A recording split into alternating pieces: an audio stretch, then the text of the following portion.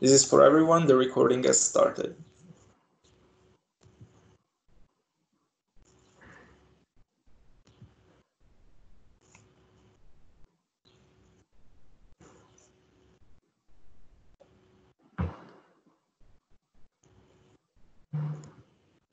Okay.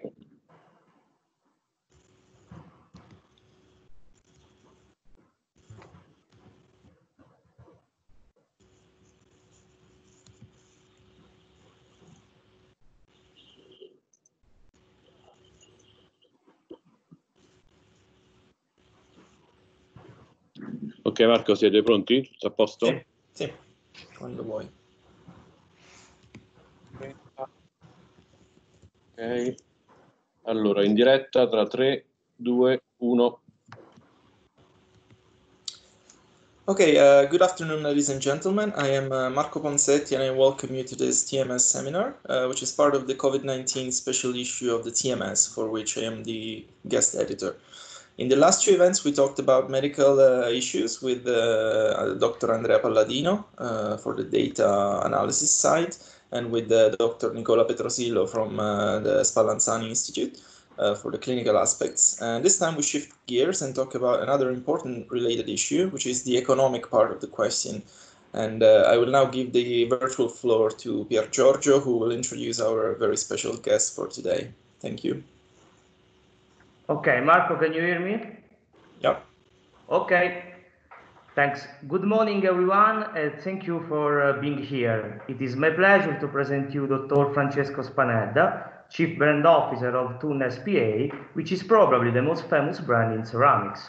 So you know Dr. Spanedda is doing a great job there. Let me take this opportunity to thank him for being here with us in today's TMS seminar. Dr. Spanedda graduated in economics and obtained the Utenti Pubblicità Associati Master in Business Communication at the Ca' Foscari University in Venice. Then he began his career in the world of consumer goods consultancy and gained his professional experience in luxury and fashion multinationals. He currently holds the role of CBO at THUN S.P.A, the international market leader in ceramic products and gift, where he manages the area of product development, brand marketing, and licensing. We did not choose THUN at random. Through Dr. Francesco Pandolfi, which we thank immensely for his help in organizing this webinar, we knew that THUN was running now studies to understand what will happen after COVID-19 on an economic standpoint. Furthermore, THUN is an Italian company that is also involved in charity work through the Lane THUN Foundation, the first status in Italy that offers a free recreational therapy service through clay modeling. This service is offered to kids of 21 hospitals with the help of more than 1,500 volunteers. So we really don't mind having a company that also cares about charity work and not only money. Pier Giorgio, sorry, your camera is not active. You can activate it. Thank you. My? Yeah, camera. Webcam. Okay. Excuse me, Marco. Okay. Okay. I can. Okay. Yeah, go ahead. Okay. Excuse me. About today's talk, thanks to the study conducted in-house and to publicly available database, Dr. Spanedda will tell us about world economy in the wake of COVID-19, global consequences, and example of THUN reshaping the present for a new future, so that we can better understand the socioeconomic impact of COVID-19 on a national and worldwide scale. Okay, Dr. Spanedda, thanks again, and you can start with your presentation. Many thanks. So I would like to share my screen and say hello, everybody, first of all, and thank you for being here. Just a moment, please.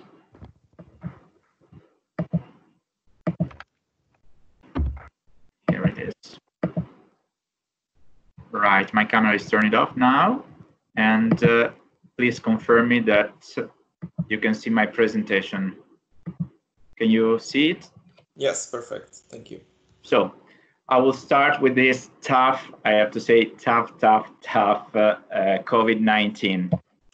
Okay, when we think about the COVID-19, we need to understand what is the economic impact on and debt connections, the debt and social distancing interaction, and the business impact, of course, of the COVID. Just to give you an idea, there is a sort of circle, negative circle, with a strong impact on the supply. So the supply chain, which is the chain that allow all of the companies to sell the products. The demand, because of course we'll see later on different charts what is the impact according to the different market segments, and for sure there are some segments negatively affected by the COVID, as well as someone that, you know, they are gaining power on the market. And then we need to speak about the financial market shock, which is another big deal. But the main word is shock, because we're not speaking about, you know, a simple, very reasonable economic, and also we cannot foresee what is the actual impact. We're just trying to understand more or less what will be the final result of the COVID-19, according also to the fact that we are speaking about the first part of the virus, and we're just speaking about a potential, hopefully not, but I'm not sure about that, new strengthening of the virus on September.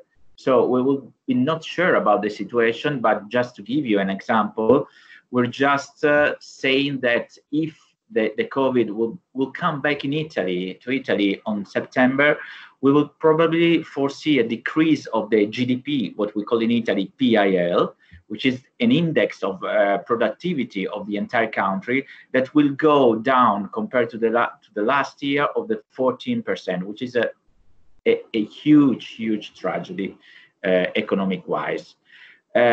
From this circle, you can understand that starting from the financial market to the growth decline, so all the growth that is considered as part of the development of the economy, all the investments will fail and will fall for sure. The jobs will decline. We will not have enough money to pay, to respect the contract, and so on. So there is a negative circle, what we call vicious circle, and financial crisis that will affect the entire market, not only the Italian one, but I'm speaking about the entire world market. Just to give you an idea about the single market segment, we've noticed that on travel and transportation industry, the decline was a reflection of the isolation of people, but it's just a decline, it's a drop, it's not properly a shutdown, as we have experienced it on leisure and hospitality and on manufacturing. And but there is also a good segment, the food, grocery, household and living products, whether THUN is competing at the moment, and the home entertainment, where there is a strong growth. When we speak about grocery, we are speaking about supermarkets, just to give you an example. The COVID-19 impacted for sure on the consumer confidence. There is a strong and higher uncertainty about the future. This will affect the consumption, but for sure there is a strong change on the behavior of the consumer. For example, we've noticed all the growth on the online segment, and the government efforts are focused on the mitigation of the risk of the COVID, just putting some money in the market and try to understand how to manage and in a certain way sustain the industry on a short-term period. This is the typical curve of a recession that we all know. There is an L shape of the curve. And what we need to do now as a government is just to reduce this L according to the possibility to sustain the industry. At the moment, it's mandatory for the European market, for example, but also for the American one and the Chinese one, to put money, fresh money on the market. So the financial and the monetary part of the strategy is the most important one. As well as we need to consider also the timing where government will make the intervention effective on the market. For example, in Europe, Germany has been one of the first markets to start a monetary policy to sustain the industry. Just think about Lufthansa financial sustain from the German government. In Italy, we have a different situation because at the moment, as you can read and know, there is a certain delay, and this delay can kill a lot of industries. But if I take a step back and I consider, for example, the past, I've heard an interesting interview this morning on Radio 24, which is the radio of Il Sole 24 Ore, the most relevant financial newspaper in Italy. There was a sort of parallel between the actual situation and the very popular sentence from Mario Draghi, which was "whatever it takes." This is the same moment, and "whatever it takes" is the same sentence said by the European responsible for a financial policy, which comes from Germany. So very strange to hear at the moment, which is more or less the same as Mario Draghi did in the past, where there was the big crisis, the big financial crisis after the strong attack to the economy due to the expansion of the subprime effect in the U.S. markets. The GDP is very complicated to foresee at the moment. The scenario says that actually we are between on the Europe, it's actually between the 8 and the 12% drop compared to the last year. As well as in Italy, we will probably drop down from 9 to 11, and the expected growth for the 2021 will be around 5 to 7%, 6-7%. This growth, I have to remember to all of you, will not compensate the loss of 2020. So it's something like going back to 2019 or less, and we're just missing 2 years. At the end of the day, I think that 2 years is the minimum drop that we need to expect from this virus. Just to give you another example, the Chinese government declared something like the 1.8 plus 1.8% compared to the 2019, which is a mess for them. I have to say that the GDP growth for a Chinese market normally is around +6, +7%. So for them, it's a big drop, as well as they consider it at the moment as the natural consequence of a crisis.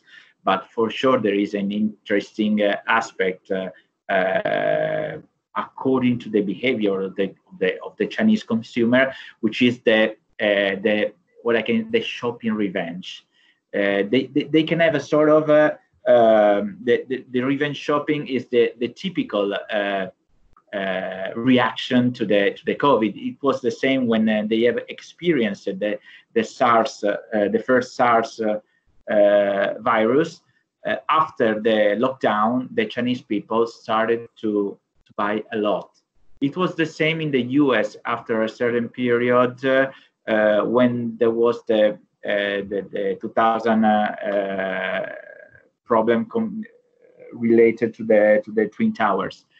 So there is an effect, a positive effect on consumption to consider, which actually is not so clear in Europe. I don't feel at the moment, and I don't foresee any kind of revenge shopping activity from the European consumers.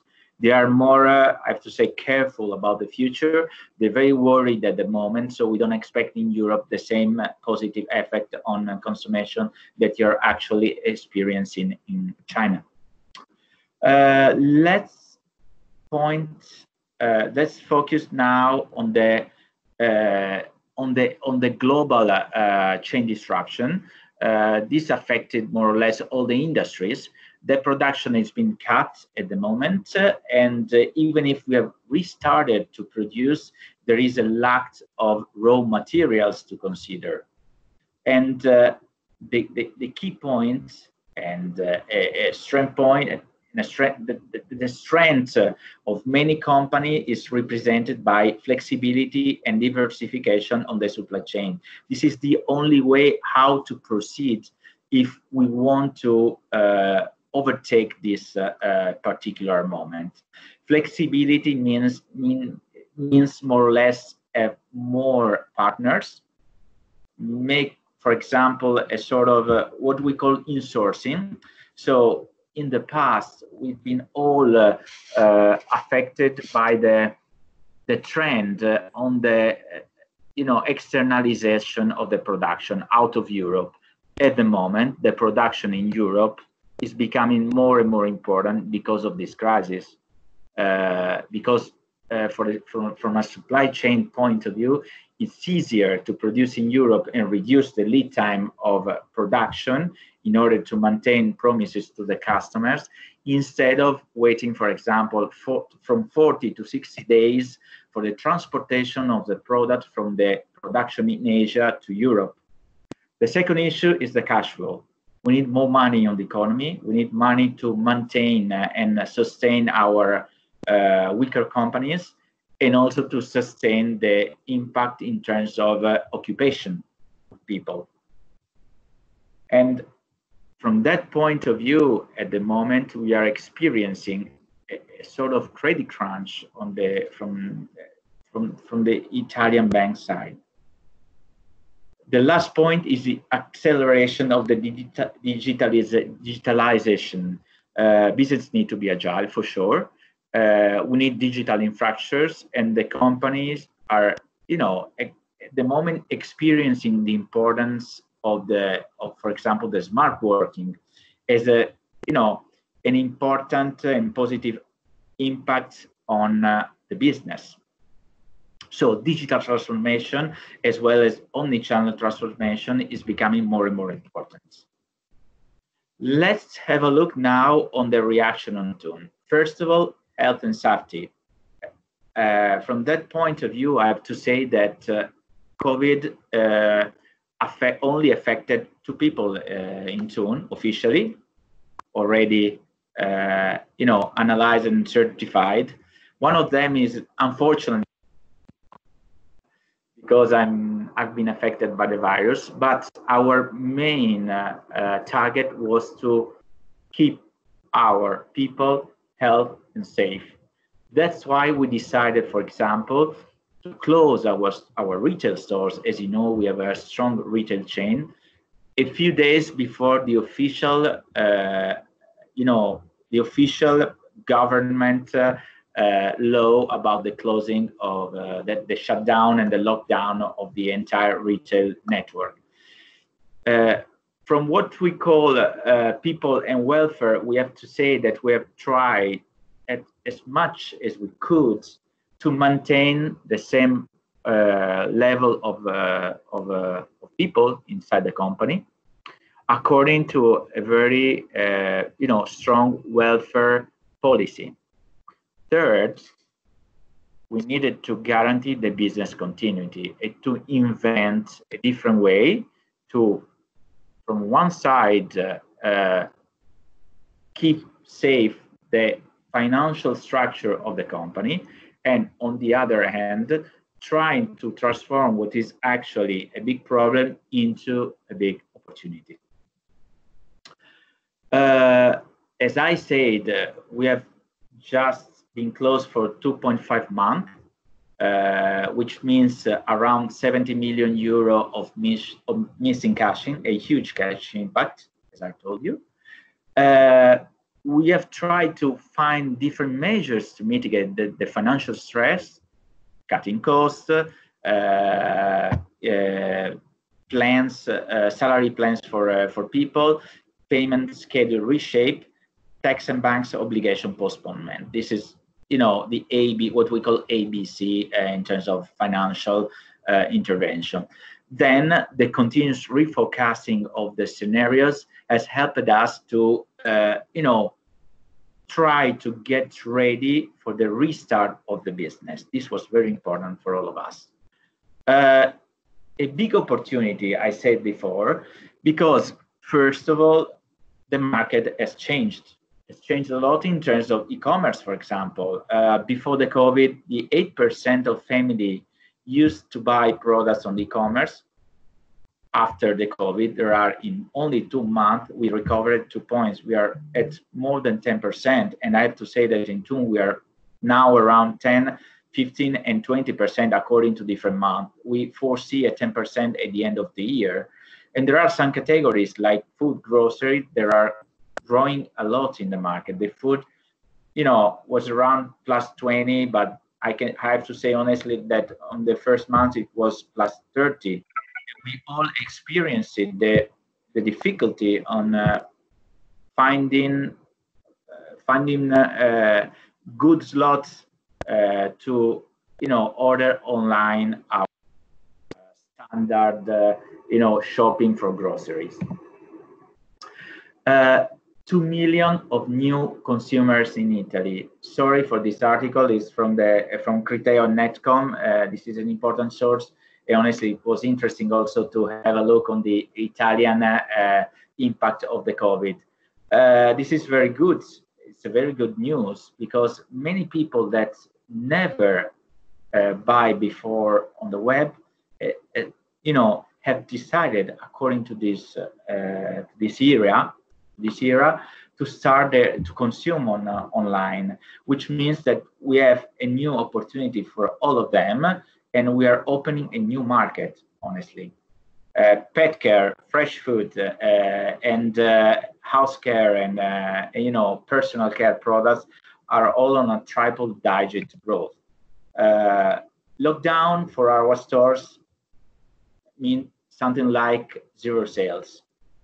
But for the e-commerce point of view, the meaning was slightly different. I have to say triple-digit growth. Plus 34 of new digital consumer on our site. And we foresee, as I told you before, a 10% of total weight of e-commerce versus 2020 forecast. The multi-channel against the omni-channel. THUN is an omni-channel company. The difference between a multi-channel company and an omni-channel company is the fact that both companies can manage different stores, physical, web, social media, and mobile. But all these different platforms are completely separated on the multi-channel approach, where on the omni-channel approach, we try to connect the consumer experience in the center of this loop in order to offer to him what we call a seamless experience. So we are just working to give the same experience on the physical and digital touch point for the consumer. For us, the road to omnichannel is very important. With 2020 COVID, we have decided to accelerate this process. The click and collect is a typical service of the omnichannel channel or omnichannel channel touch point. Then we have organized a sort of pre-booking visit in store. So we have decided to create with an app a sort of relationship one-to-one with our stores in order to have a safe experience inside the store. Then we are just going to launch some product subscriptions. So our consumer can have the opportunity to buy the product before the official launch by paying a certain subscription offer. And then we have also empowered our THUN Lovers program, which is what we call a fidelity program. We have 1.3 million lovers on our program with 150K top members that normally pay to be part of a special segment of our fidelity program. But we've also worked on the product-wise, launching some new ideas. First of all, THUN is very recognizable from the decorative products. We have decided to invest a lot on functional products and on new functional products according to the trend of the kitchenware. which is a very important trend, considering that many people have decided to, for example, work on recipes and create something like master chef plates, dishes for the families. This has been a very important trend that we need to exploit according to new functional products. Then we have decided to work on the value of the product, which means that moving from decorative to functional, we give a reason why, which is very concrete, very rational to the customer. But then we've decided also to implement a new range of products able to be more achievable from the customers. New product ideas, new product meanings already launched by Reshape in terms of storytelling. And then we have created some personal care products. Just to give you an example, from the functional product we've worked on, for example, pizza cutter, but this is just a simple example. Or for the price for value, we have worked on a new collection, Daisy Bloom, collection that we have decided to launch on March, and it will be on the point of sales on July. So after 4 months, we normally take not less than 8 months to launch a product. We have dramatically reduced the time in order to get ready for those new needs, those new consumers, and give them a new product able to satisfy their needs. Then there is a very singular ideas about the shopper with the silver fiber. As you know, the silver fiber is recognized on the market for the power, I have to say, to give to the consumer a safety feeling in terms of sanification. This is the reason why we decided to put the fiber, the silver fiber, on our shopping bags. Then there was an angel. Angel is one of our best icon. Is the most iconic product of THUN since the very first beginning in 1950. And we have renamed and created a particular storytelling for our angel, calling him the angel of Renaissance, of the rebirth. And last but not least, a new mask that we have launched just 1 week ago, 2 weeks ago, honestly. The mask is not actually on the point of sale, but with a pre-booking activity, we have sold it out more than 20,000 masks. So there are 20,000 people waiting for the mask that they have just already purchased 2 weeks ago, and we're just producing new quantities for the customer. And last but not least, the communication. Ripartiamo, which means restart. It's a gimmick between restart and I love you.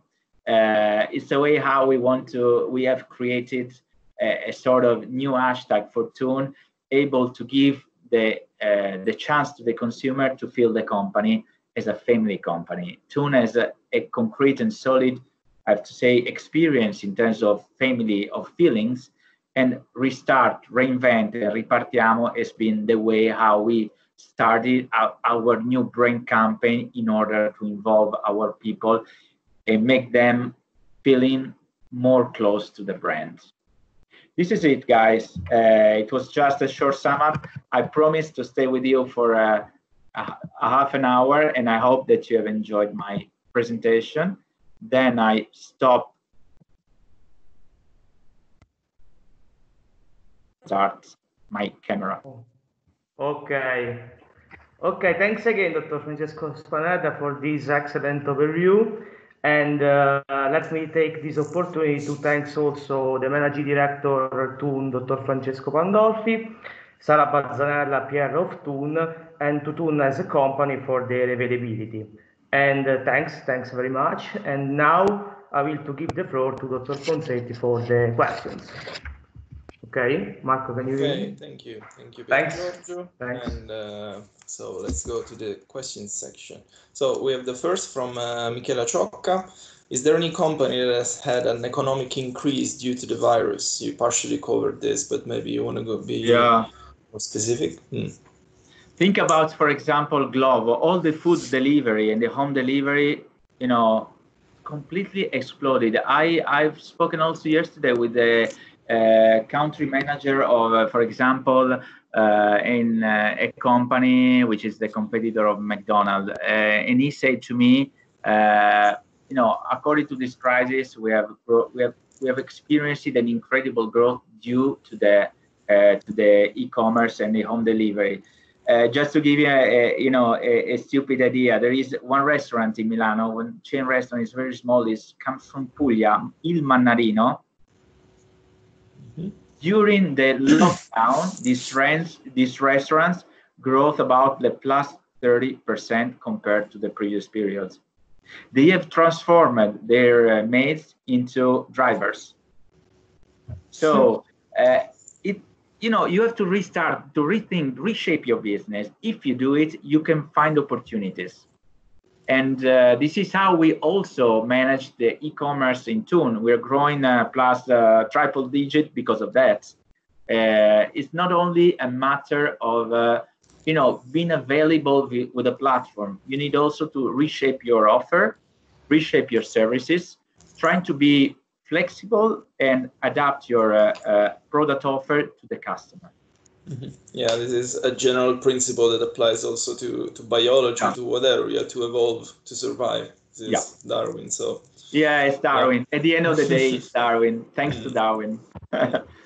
Okay, we have a comment from Professor Teti, the chair of the TMS. How do you think reducing taxes will help people spending more and help economy? Is this feasible? Wow, big question. Honestly, in Italy, we say first we need to pay taxes before to reduce. I'm not sure at the moment. I think that taxes are a problem, and I think also that according to this policy, it seems that the government is reducing the taxes, but don't remember that this month we're gonna pay for the house, and they are suspending taxes until September. But I cannot figure out the reaction of the market after September, where the government will start to, ask again taxes, and they also will cut all the investment in terms of monetary policy to sustain the occupancy. I feel that on September we will have a shutdown of so many small companies because the government in Italy has been concentrated on a size which is a very small size, 5 million revenues to receive, sustained from the government. As a company, you need to have a full revenue on 2019, which is more or less around 5 million revenues. This is a very small shape, and my worry at the moment is that many companies, that are on a size which is completely different, for example, from 5 to 20, will suffer a lot this crisis. Mm-hmm.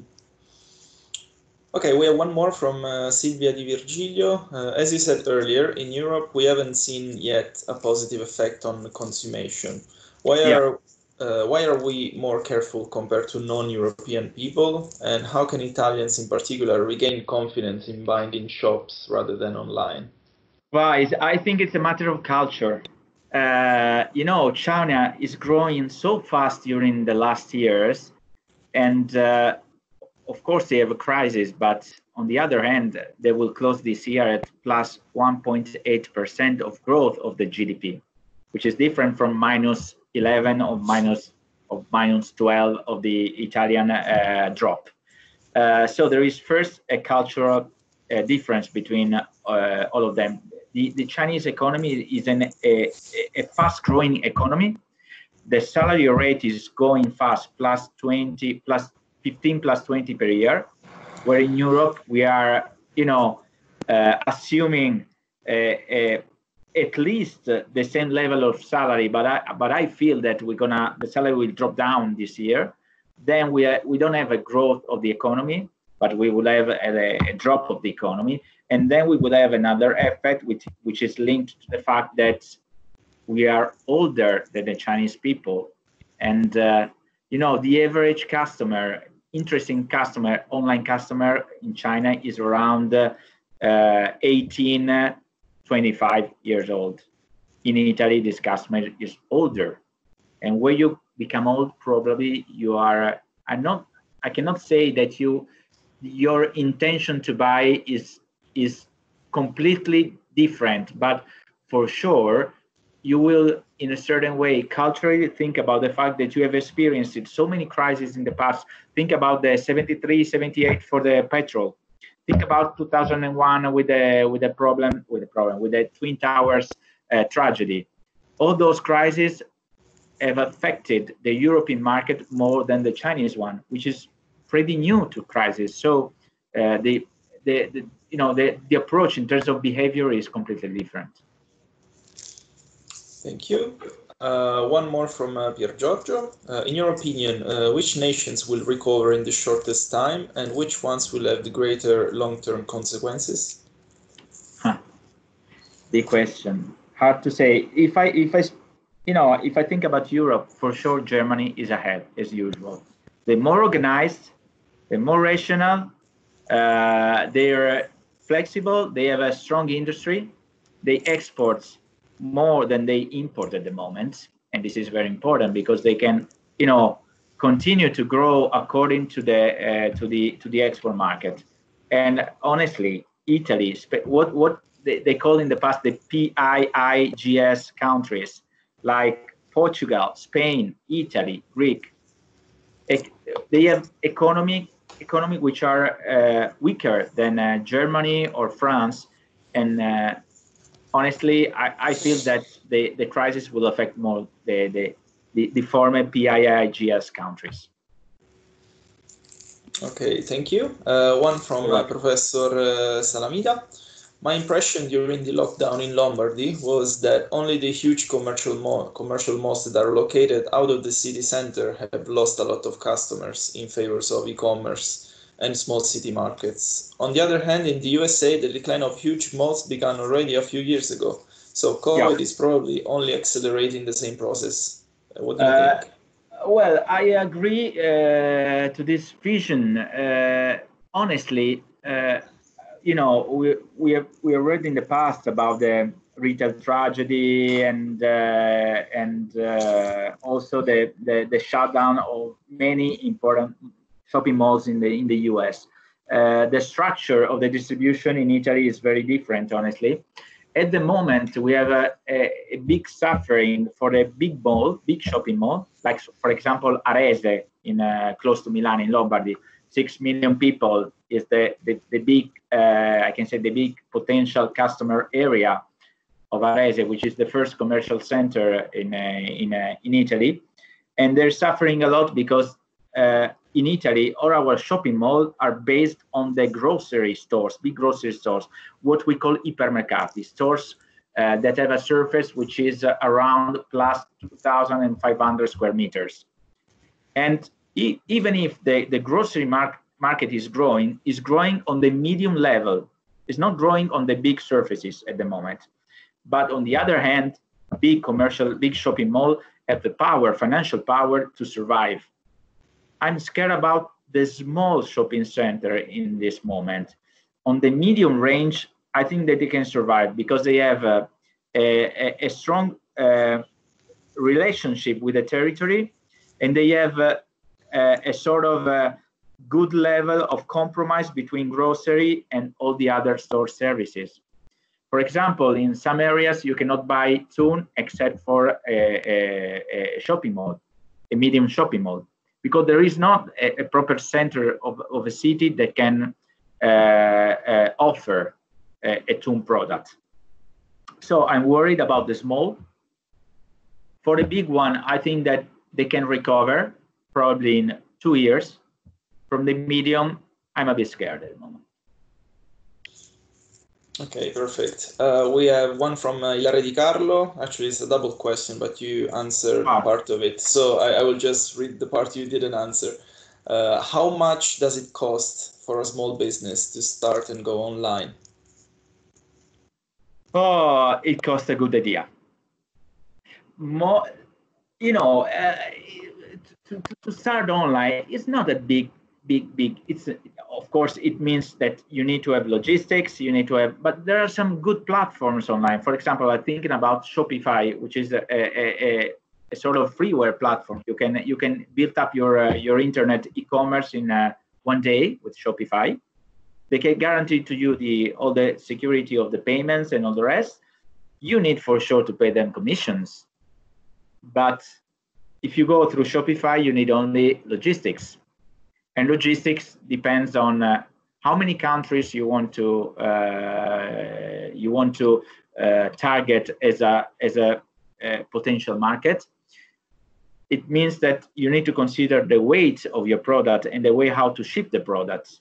As bigger it is, as much you have to pay for logistics, for example. So it depends on the business model at this stage. And also on the way how you want to make e-commerce. You can make e-commerce starting from a production point of view, or starting like a marketplace. So if you go through a marketplace, you don't have to worry about logistics, because you can create a marketplace, for example, giving the responsibility for logistics directly to your partners, and you only need to capture some orders and then ship through your customers. So I don't have an answer for sure, but potentially you need only to invest on sometimes for creativity and sometimes to aggregate some other brands. Great. We have one from Iona from Manchester. Do you think that you will continue to adopt an omni-channel platform approach post-lockdown? And do you think this will benefit your business? Yeah, for sure. The customer demands is linked to the services that you are able to offer. At the moment, ship the product from the point of sale directly to my house, or ship the product directly to the house of my friend because it's a gift, or make the click and collect as a service, or creating new services like the CRM, which means loyalty programs, is the secret of the success of the brand. And if I look at the circular customer journey of each single client, I cannot think about the multi-channel strategy. Omni-channel is the future, is the present and the future. Great, thank you. So we have one more from Professor Teti. Don't you think that solid economy is based on manufacturing of essential things like cars or part of cars, phones, computer, etc., that you can sell worldwide? How do your products meet this requirement? The solid economy is linked to Germany at the moment. They produce a lot of cars, more than even if I have to say that the FCA group is at the moment, which is not Italian, honestly, I have to say. I'm not sure he's American or is it's the Netherlands group. But what I have to say is that the solid product is not the only way to sell the product at the moment, and we have so many examples in the market, like Uber or Amazon. They're not a production wise companies.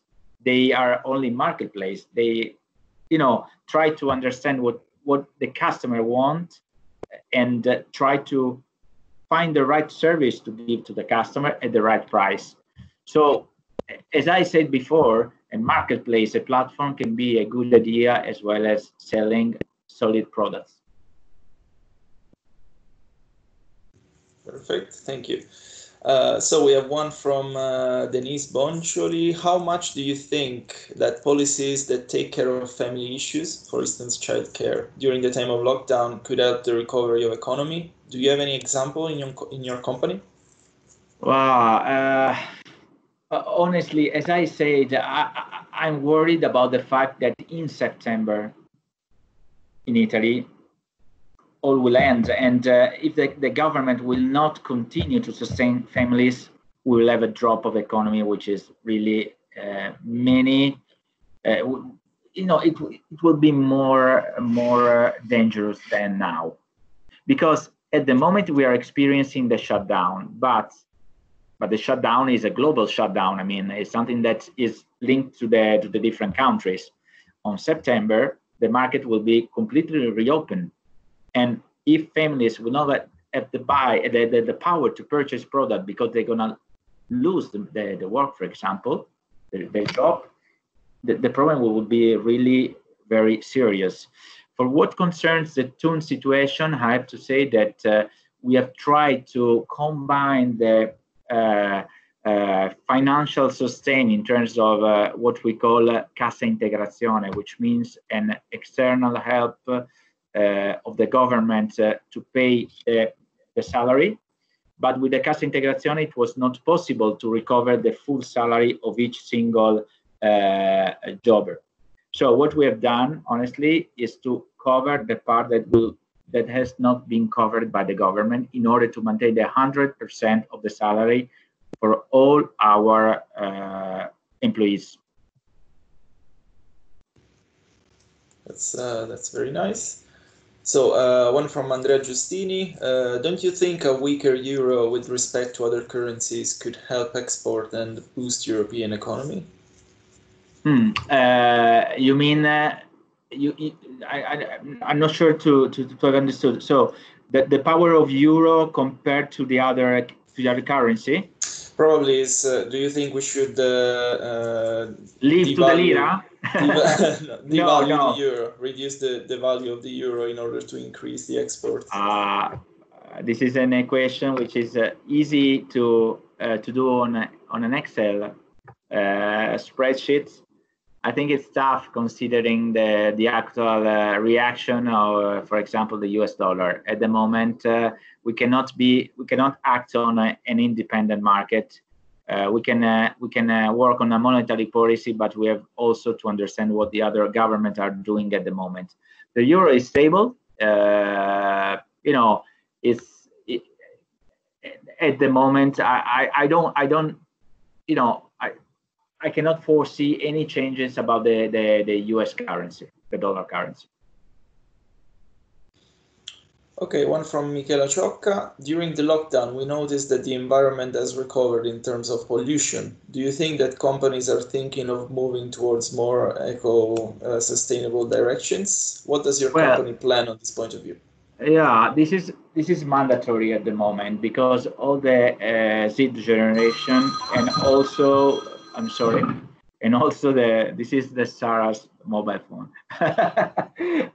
No, honestly, the pollution, I have to say, the sustainable policy is very important, and maybe during the COVID we have a little bit reduced our attention to the sustainable production.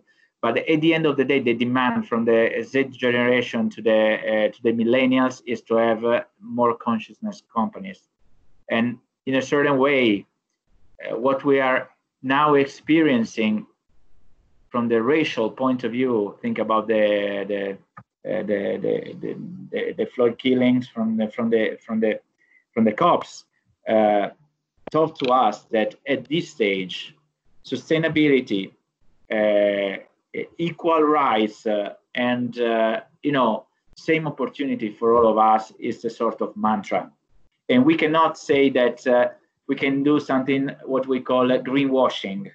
We try to let the people think that we are doing something sustainable. We need to do it now.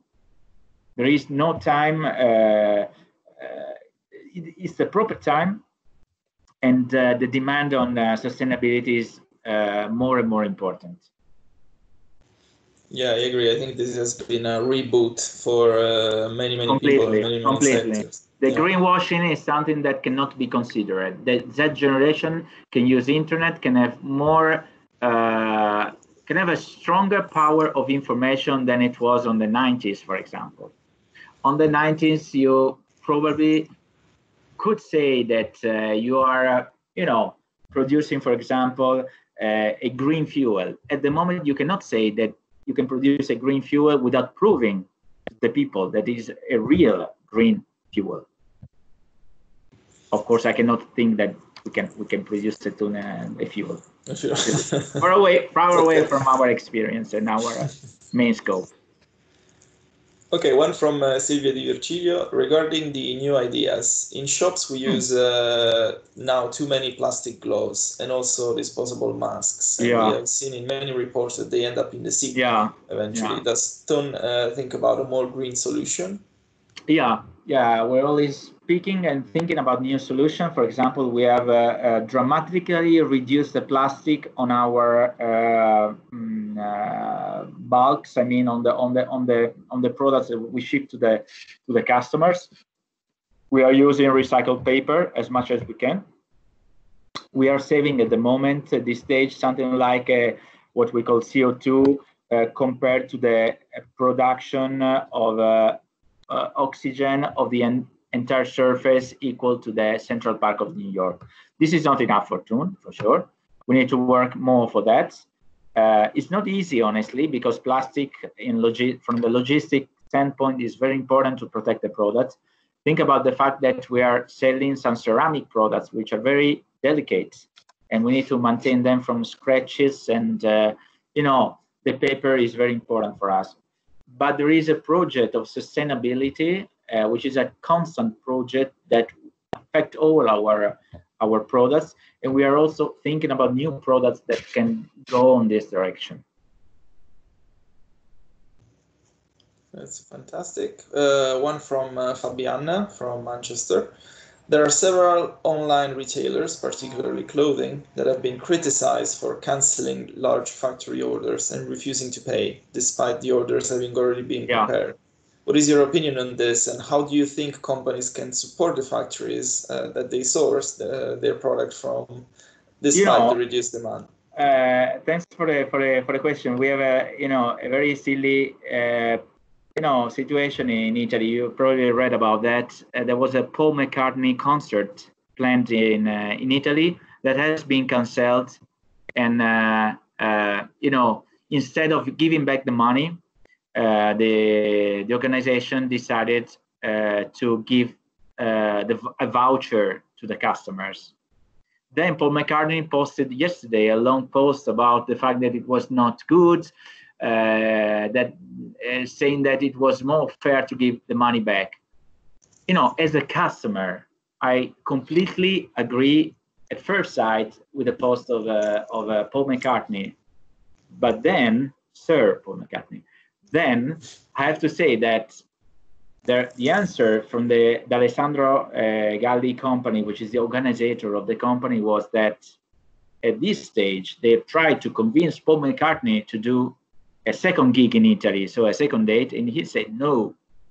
Then they said that they will, with the money that they have received, they could, on a COVID period, guarantee the level of employment. And then, if Sir Paul McCartney will not make the gig in the future, they will give until 1 year, so in 2021, they will give back the money to the customers. So when there are always both sides of the medal, and consumer-wise, we're always focused on one side, which is I pay for a service, I need the money back. But then we need also to consider the extraordinary effect, the shock of the COVID, and the way how a company can react to protect the consumers, but also to protect the business. Because survival is the mantra during those months. And I cannot fully criticize the organizer of the concert because of this voucher, honestly. Thank you for your answer. We have one more from Ilaria Di Carlo. Regarding the economy of the artistic sector, I have heard that theaters, small music labels, and many museums are having serious economic problems. Are there possible solutions to help these sectors?